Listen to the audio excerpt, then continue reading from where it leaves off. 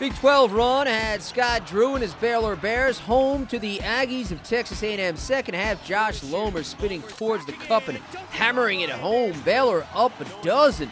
Under 4 minutes on the clock, the Aggies down 4. It's B.J. Holmes knocking down the tray. Texas A&M within a point.